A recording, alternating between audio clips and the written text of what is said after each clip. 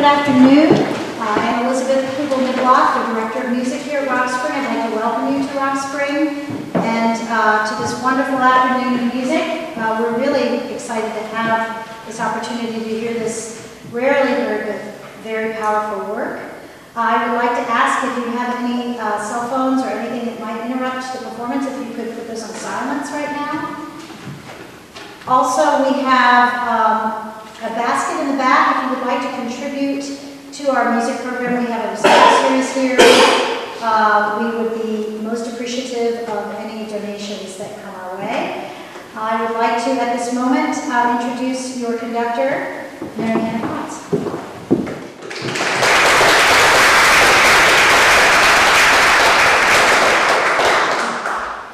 Well, thank you so much for coming out today, and to Elizabeth and Rock Spring community for hosting us on this recital today. I have many people to thank, and I'm going to do that first because, as you will hear, the unfolding of this work is rather complex, and so to come on board with this kind of project is very, very special commitment. I would like to thank all of my singers, some of whom are my family, some of whom are my colleagues in the Arlington Public Schools. One is a fellow doctoral student at George Mason University, and then we have friends of friends who came along for the ride. We also have people who are not present today who are very helpful to me, including my teacher, Dr. Stan Engebretson. He is away on a tour. Dr. Kate Herden on our committee is one of my singers. And Lisa Billingham, a member of my committee, not present today, also have studied with her. And our committee graduate program, Dr. Bergman is our head of that, and she's here today. So I thank them for their guidance on this project. Other people not present today, but very important to this, were the people involved in the permission to use this work and to translate it into the digital form that we use to rehearse. I would like to thank Belmont Publishers and in particular Anne Worth Schoenberg for the opportunity to transform this music, and to the archivist Teresa Muxenader at the Vienna Schoenberg Center for furnishing with me many, many digital photographs and documents that were important in my work, and to the Make Music Company for providing the software subscriptions for Smart Music, which we used in preparation of this project. So I mentioned that it's a complex work. How many in this audience are familiar with Schoenberg's De Profundis? All right, so you can see a few of our members are familiar. Those of you who are not, it is one of his later works and one of his more complex works, and it is a challenge to sing in this style, as we'll hear, because it is an a cappella 12-tone work. 12-tone was the style of composition that Schoenberg developed, which took the chromatic scale and gave each note the same importance, as opposed to the diatonic scale where we had tonic, subdominant, and dominant that were the foundations or the pillars, and our ears began to hear those as accustomed places of rest, and we don't have the same kind of setup in this piece. Instead, we have something called a tone row, and I'm going to ask our accompanist Diane Pellick if she would play the tone row for this piece.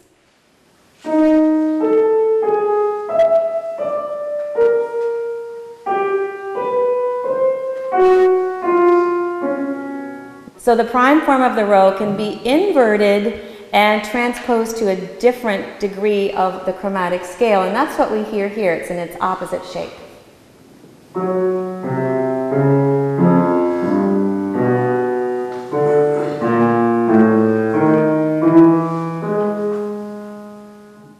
We have come to love those notes, but at first we did not, which is perhaps why my committee has said, are you sure you have that many good friends that you can count on to sing this work with you? And I'm happy to say that yes, the answer is I do, and you see them before you today. Schoenberg did begin composing in a tonal vocabulary in his first period of composition, but he soon moved beyond that to an expressionist kind of composition, which began to explore beyond tonality. His third period was the serial composition, where it was very strict according to his rules of not repeating a tone within this until all the other tones had been heard. And then his final period, which we have today, where there was more flexibility given, and he grouped in this composition into two different sets within that 12-tone scale, the first 6 notes and the second 6 notes, and within those 2 boxes he could play around and repeat some tones with his authenticity still intact. So gradually he worked a little bit backwards toward the freedom that others rejected when he first came out with his serialist composition method. He even did some composing in tonality, and parts of this tone row, the very end of his life, have a feeling of tonality as we go ti, do in certain places in the music. You'll hear that, but it's not established with a set tonic that we are used to hearing. I would like to tell you just a bit about what we did with our technology to learn this. I transcribed our physical music into digital notation using Finale software, and then I sent it out to our singers as an assignment. We've only met in person 4 times. The rest of the time we've been working distance relationship through smart music. And if you look at Appendix A of your second handout, you'll see a page of music there where we have many different notes in lighter color, and there are 2 that are darker colored. And those indicate mistakes that were made in this submission. And this singer did a very good job. Only 2 mistakes on this passage. And then it not only says this was a wrong note, it says what the pitch should have been and whether it was in time with the rhythm or not. They listened to the sound of this accompaniment as they were singing. Schoenberg suggested that since it was so difficult, they could perhaps have the support of woodwind instruments, even in a performance. So I scored it with woodwind instruments.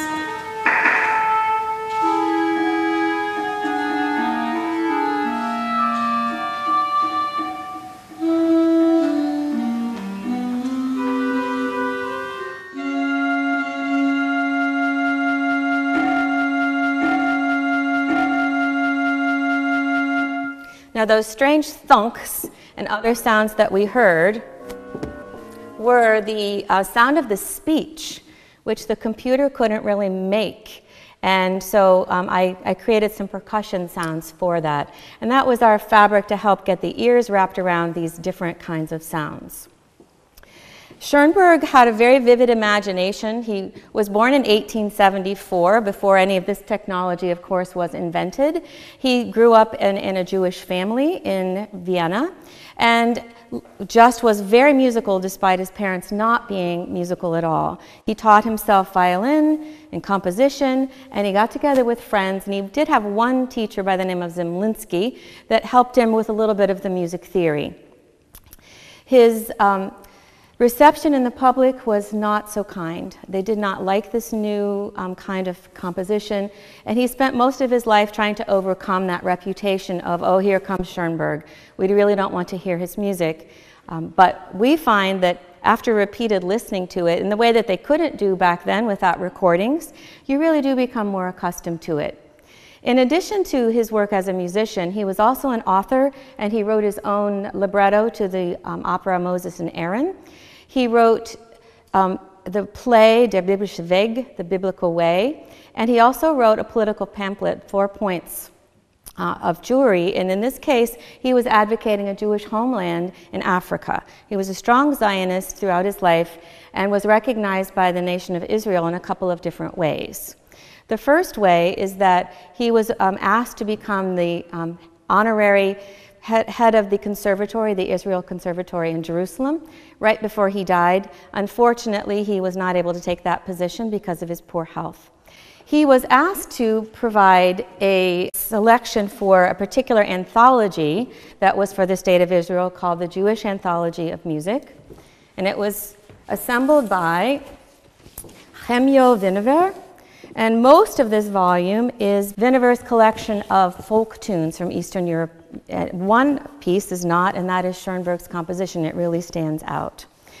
The front of this is Marc Chagall. Marc Chagall was another Jewish painter like Schoenberg. Schoenberg also was a painter, and he thought of music in terms of color and blocks of sound, which you'll hear when we begin to put this together.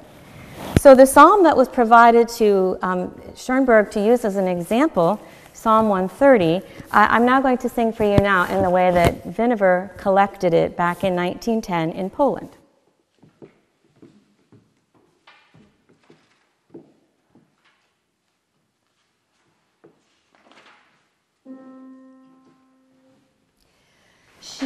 hamalos mimamakim karasicha Adonai. Adonai shema vekoli tihiyena ozenecha kashuvos lekol tachnunai. Im avonos tishmoya Adonai mi Yaakov kimcha haslicha leman tivarei. Kivis Adonai kivsa nafshi velidvaro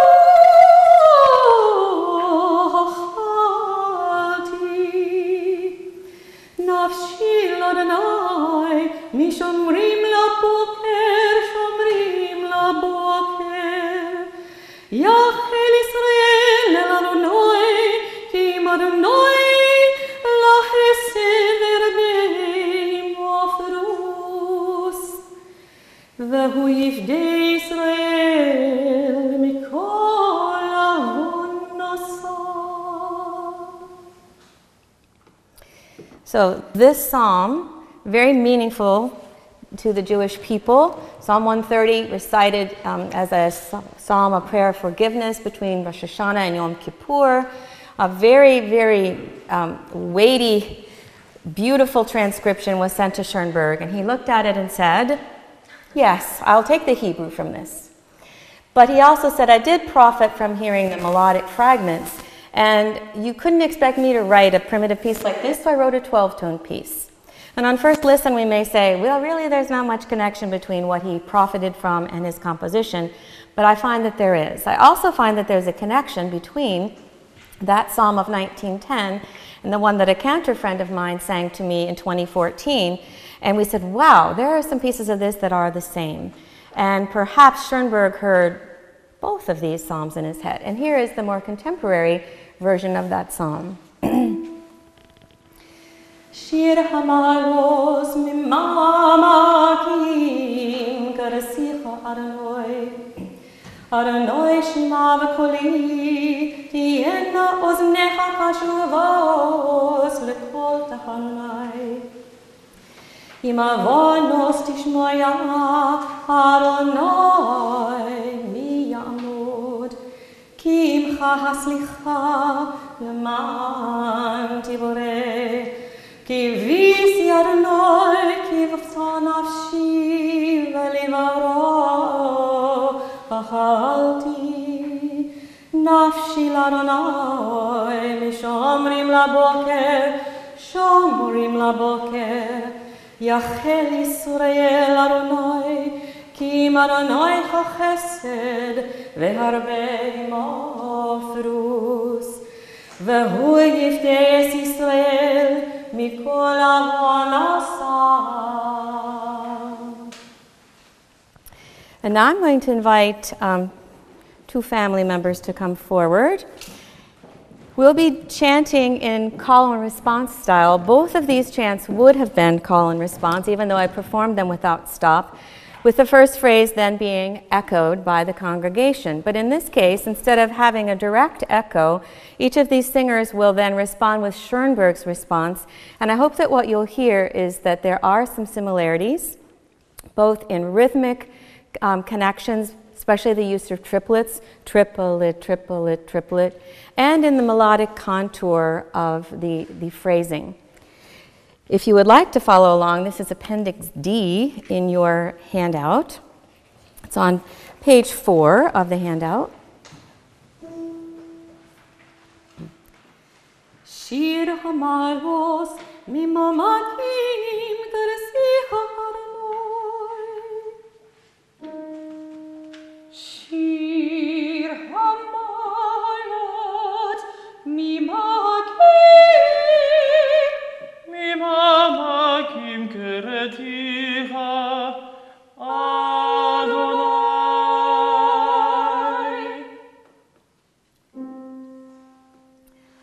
Adonai shema v'koli. Adonai shema In the next example, this is from the more contemporary psalm, from Cherik's psalm, and it is a direct quotation. Even the notes that are present with the F sharp and the F naturals, and I find that fascinating. Tienaos necha kashuvos lekol tachanunoi.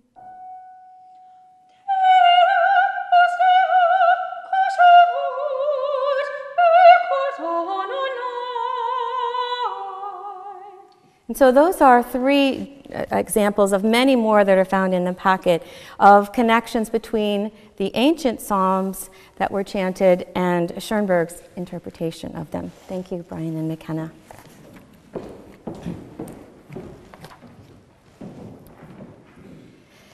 And so now that leads us to the choir. The first thing that we needed to do was to become acquainted with how these sounds work together. I mentioned that this was in Schoenberg's later style in which notes were combined in various combinations. They weren't necessarily in a row from 1 to 12. We might combine notes 1 and 4 together in one chord and 2 and 6 in another chord. And so we had to start hearing chromatically in a new way. So this is a warm-up that I devised to help us do that.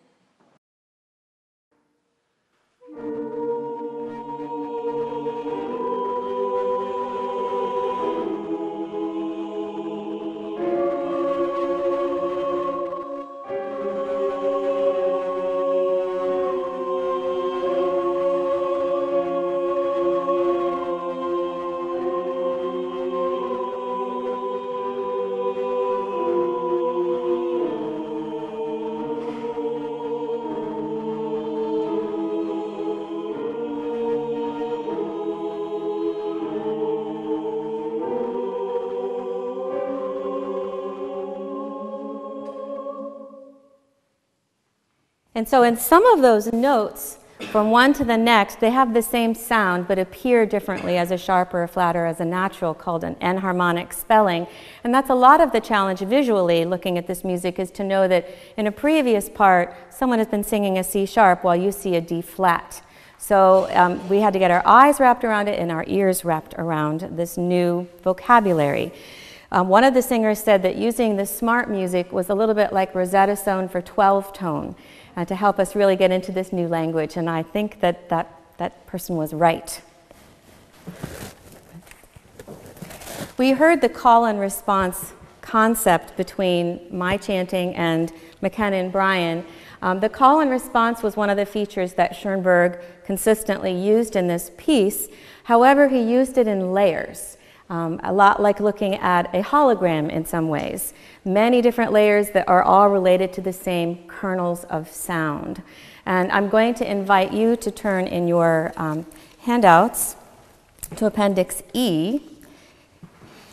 And in that you will see that I have condensed the music to just 2 main lines most of the time. One voice singing followed up by another in that call and response pattern. But you will see that I've written Schoenberg dyad and Adonai dyad throughout the piece. Schoenberg put his initials in the song. E flat is S, and of course A is A. So sometimes it appears as Schoenberg Arnold, sometimes as Arnold Schoenberg. And throughout the work, we hear it is associated with the human condition, with sin, with supplication, and that interval sounds like this. And so true to form, Schoenberg picked an interval not usually used in tonality in such a heavy way, and that's called the tritone. It leaves you feeling a little unsettled, which I guess is the human condition when we think about it. At the end of this tone row, there were 2 pitches that occur throughout this work whenever we are singing about Adonai, or God, or holy attributes, mercy and forgiveness. And this is the sound of that dyad. A comforting sound to our modern ears. And so now we will let you hear a skeleton of this work with the call and responses in Schoenberg's tonal vocabulary of 12 tone.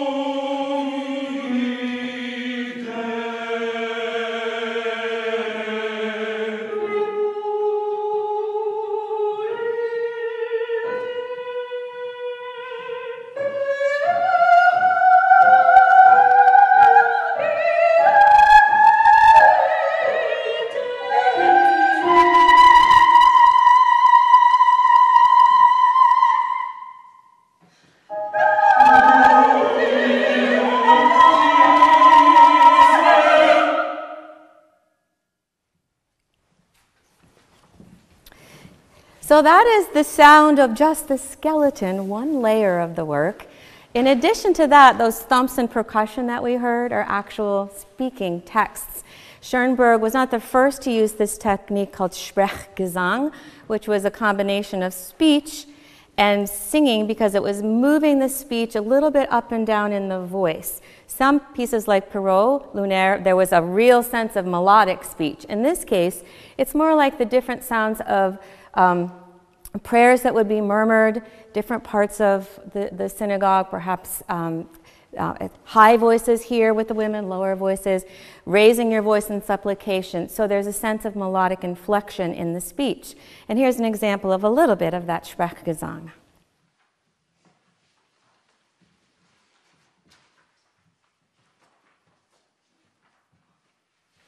Shir Hamarot Mi Mama Ki Keratiha.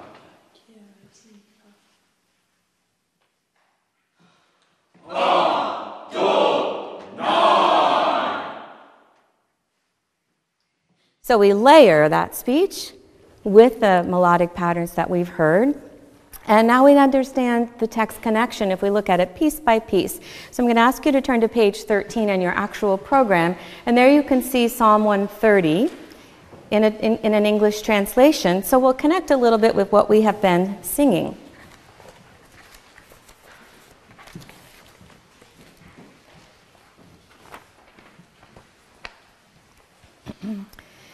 In the first verse, there is melodic text painting, meaning we're making a picture of ascending out of the depths. This was a psalm that was used for actual pilgrimage to Jerusalem. Might have been sung on the temple steps, and each of there are 15 psalms that are called Psalms of Ascent, could be sung getting higher and higher in actual physical location at the Temple Mount.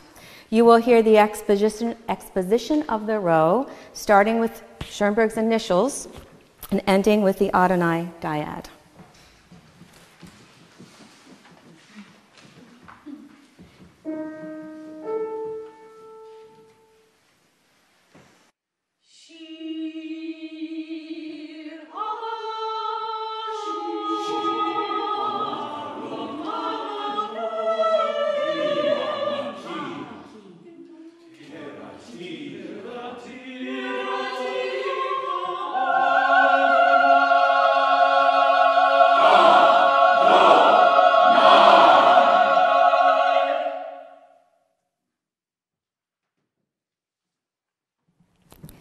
In the second verse, the prayers rise upward in short triplet motives, triplet being a holy number and often referred to as the Trinity in Christianity, but also a holy number in numerology, which was something that Schoenberg ascribed to.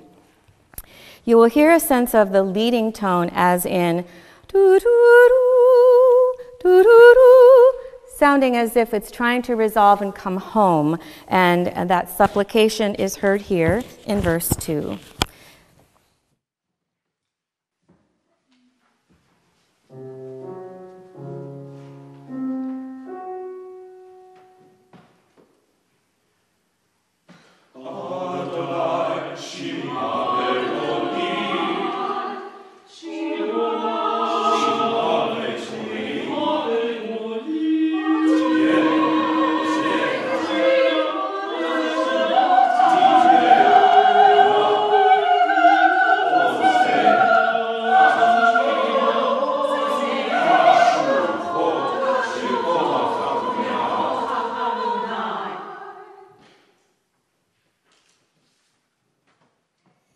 In verse 3, we hear the word avanot, sins, and it is said in a more angular, dissonant melody with much larger leaps, sort of literally the ups and downs of stumbling through life. The Schoenberg dyad appears significantly here on the text, Mi ya'amod, who could stand? Who could stand if you counted all of our sins? We would fall before you, God. And in this case, there's a falling down in the melody at the end of the verse with a dramatic retard where we cascade falling to our knees in the musical framework.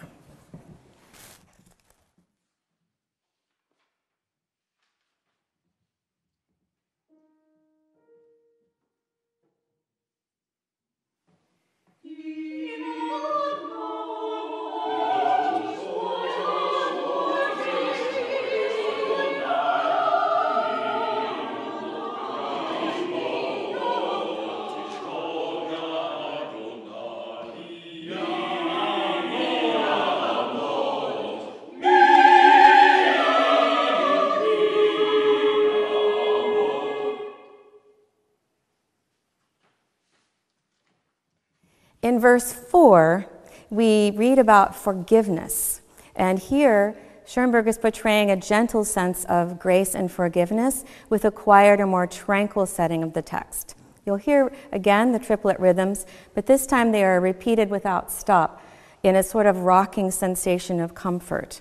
And you also hear the text whispered quietly, and the use of major tonality coming through with major thirds, giving us a sense of sort of 20th century security for those of us who like to hear the tonal sense of things.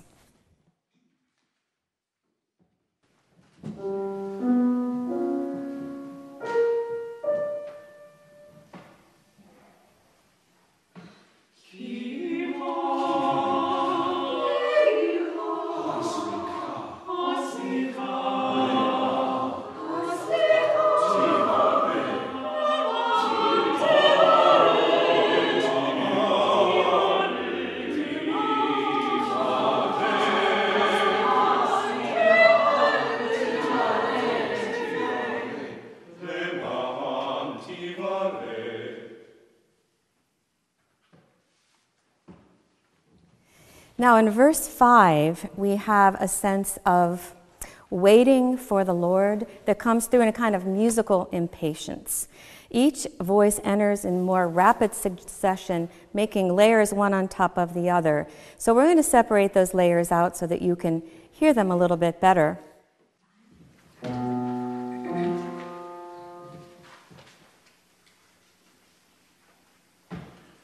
Ki viti Adonai nafshi.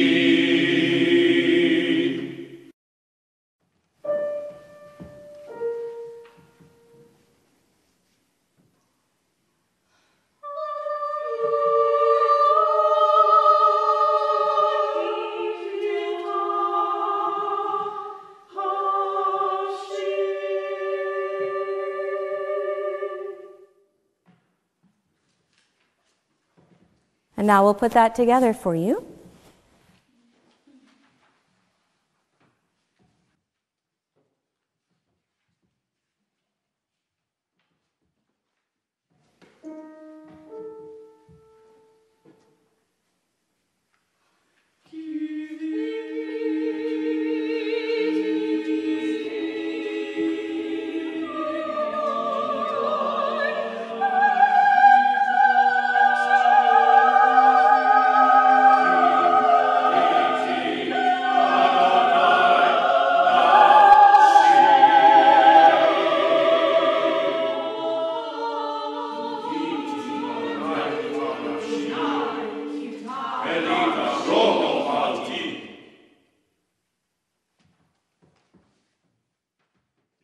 And now in verse 6, we move from 2 voices competing with each other to 3 sets of calls and responses.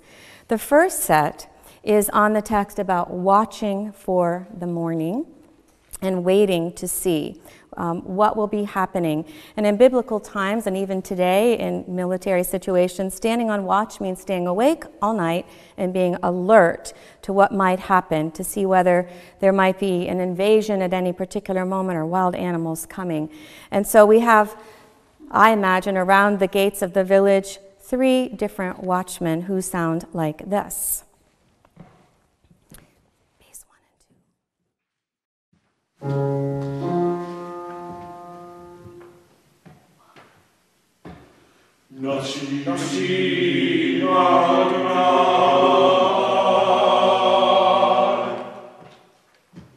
The second set of watchmen, or watchwomen.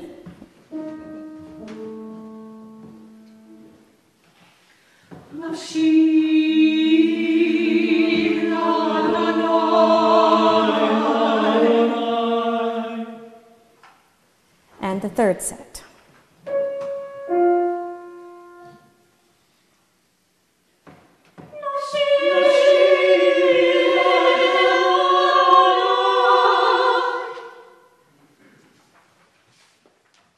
And now we have a symbolic sort of blowing of the ram's horn, which might have been what the watchman would have used if there had been some danger to rouse the community.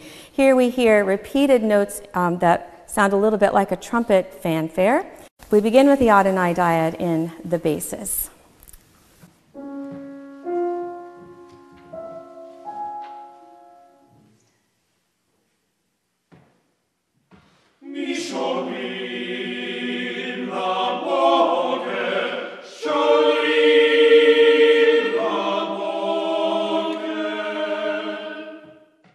And on that long held out high note is where we have the Adonai dyad Shomrim watching over us. And now we hear the ladies do that.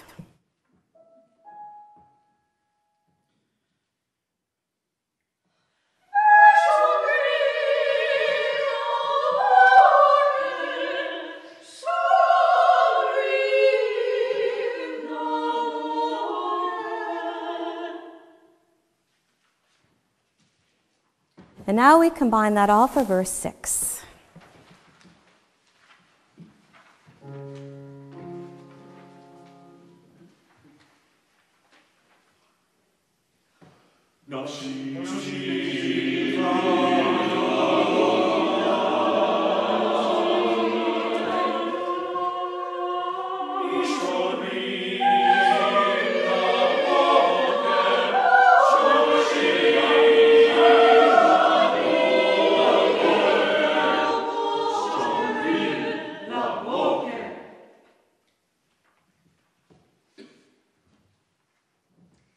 In verse 7, we finally have the mention of the word Israel. And in the biblical sense, in the Psalms, this would be referring to the Jewish nation, the Jewish people, who in various times throughout history were either living in the homeland or in the diaspora.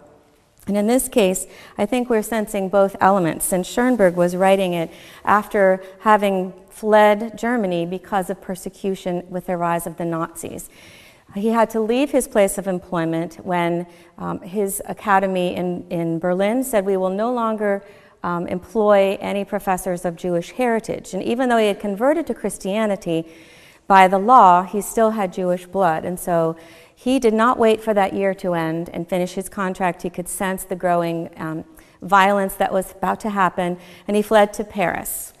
At that point in time, he reconverted to his Judaism of his roots. And then what came to the United States to live and make his living as a professor and a composer, mainly as a professor, moving from the East Coast in in Boston and New York, moving west, finally settling in Los Angeles. And there he taught at the University of Southern California briefly, and then for a longer period at UCLA. During this time, he tried on several occasions to get members of his family admitted to the United States. Not all of them were able to come, and some of them perished in the Holocaust. And so at this point in time, I imagine that Schoenberg is writing not only about the Jewish people, but also about the nation of Israel, which has just become established in 20th century times as a refuge for Jewish people who have been persecuted in Germany and elsewhere to come and live. So here we will hear in its entirety how he has set a strong bass solo and a strong soprano solo as pillars of strength as he's saying, Israel, here we are in a new land and we have new hope. And the other voices interject almost as the people are coming to this new land.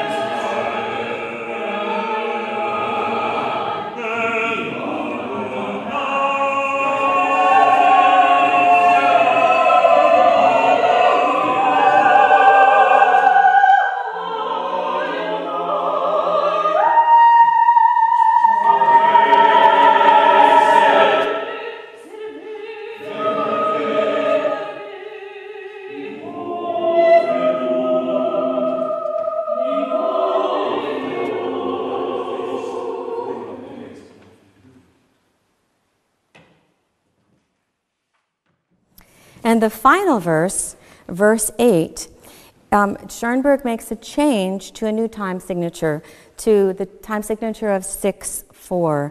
And so we continue this sense of triplet feel, but through the meter rather than through the individual notes necessarily that are performed.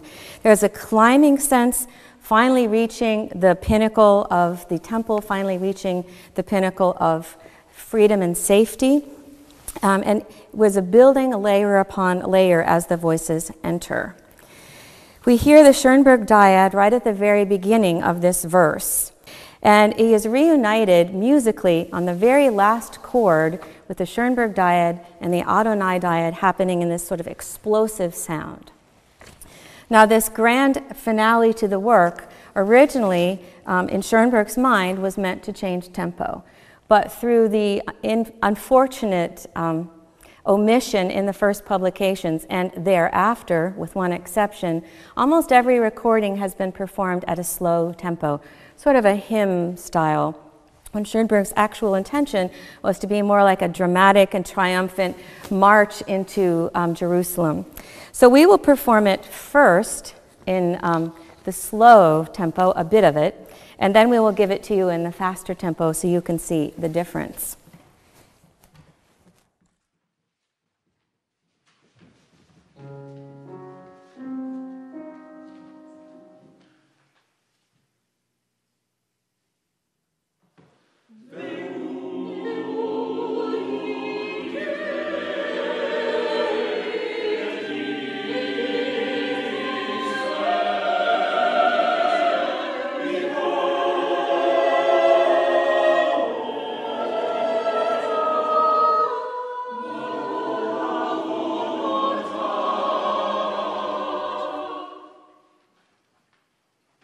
And now in the faster tempo.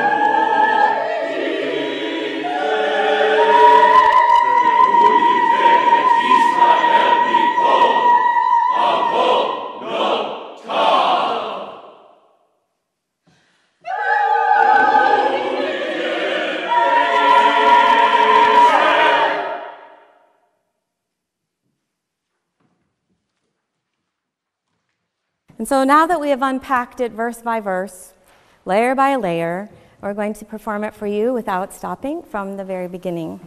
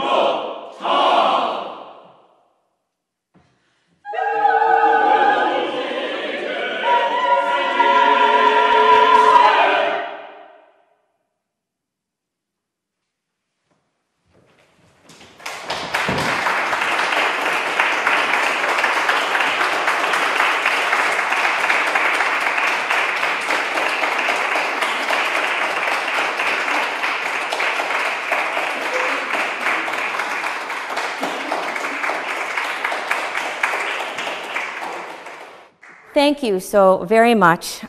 One of our performers has to go catch a plane. That's one of my daughters, Kira, so she can just hop out right now. You may have a seat. In addition to Kira flying in from Ohio, we had Liz Eschen, a good friend, flying in from Boston. Thank you, Liz. So that's one of the reasons we didn't rehearse more in person, plus we're all very, very busy people. I think that what we've pulled together today in terms of singing a cappella, this difficult music that even Schoenberg himself said, you know, it's really hard, we should probably put some woodwind instruments with this to make sure it sounds all right. I'm just very proud of their accomplishments, and it's been a great pleasure to work with them. So at this point in time, I'll entertain any questions that you might have. Are there questions? Yes? Did they play any of this in the background music of that movie, I can't think of the name, of Paul Newman and somebody playing in Exodus? You know, I'll have to go back and listen. I do not know for sure about that. Does it seem to you like perhaps they did?